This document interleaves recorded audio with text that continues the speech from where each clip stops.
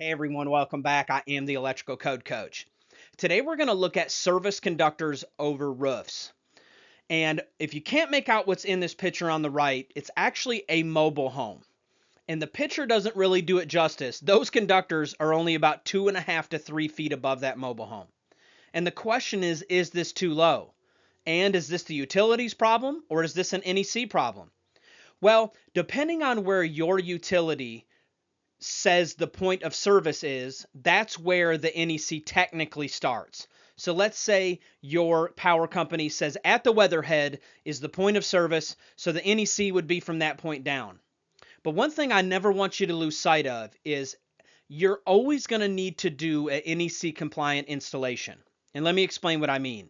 Yes, those conductors may be under the exclusive control of the utility, but your inspector is using the NEC as the yardstick.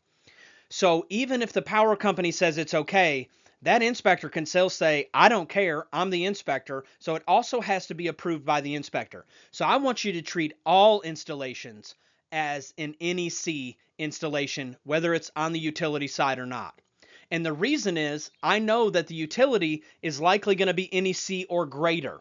Plus, your inspector's just not going to approve it unless it's NEC compliant. So just imagine with me for just one moment that this is an NEC installation and it is your problem. And in my opinion, it is.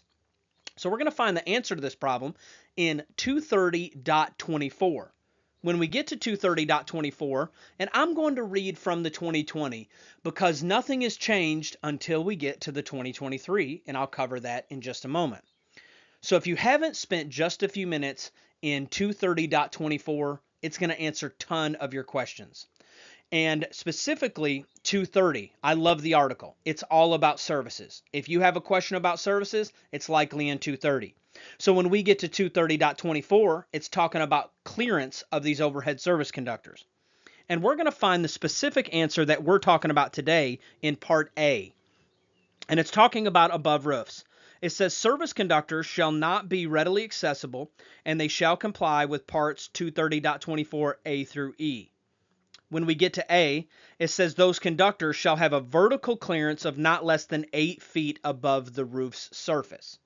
And that clearance must be maintained for at least 3 feet. And we're not going to get into that part of the code of the day. I just want to talk to you about that height. So above this whole mobile home, these conductors must have a clearance of at least 8 feet. And that's part of why we got brought to this job, was to fix this problem. And that's one of the biggest things that we're going to be doing, among other things that we're fixing in this situation. But with that being said, there are some exceptions beneath this code that you have to watch out for. A lot of times in the code, when we find an exception down beneath, it's in our favor, isn't it? Hey, it makes it a little less stringent if you're in this certain, circumstance. But the first exception actually amplifies it, and this is something I really need you to pay attention to. So yes, the NEC says the minimum is 8 feet, but that's if you just pass over the roof. This exception goes on to say that if that roof is accessible to pedestrians, then you have to meet the clearance requirements that are listed in 230.24B. And for pedestrian access, the minimum would be 10 feet. So that's actually 2 more feet than the minimum requirement. So if this roof has access to pedestrians, it would be a minimum of 10 feet. Then it goes on to say if it has vehicular traffic, that you would have to raise it up to the next level. And that would be a minimum of 12 feet. So if we have vehicular traffic and it's not subject to truck traffic, in my opinion, it would be 12 feet.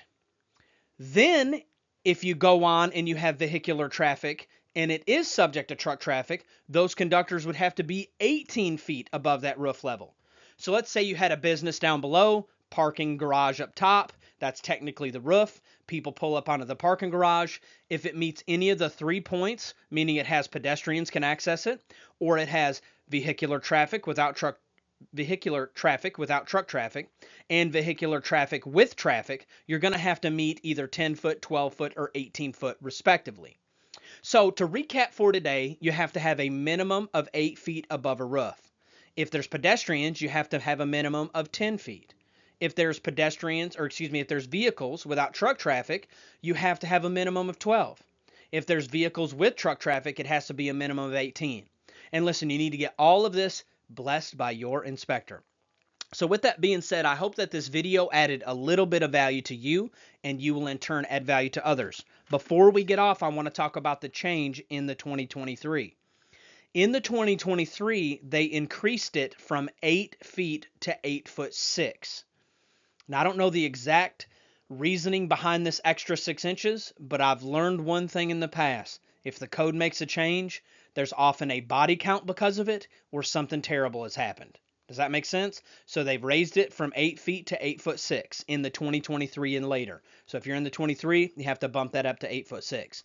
I am the electrical code coach, and if there's anything I can do to help you in life or business, you can always just email me at electricalcodecoach@gmail.com. Let's get to it.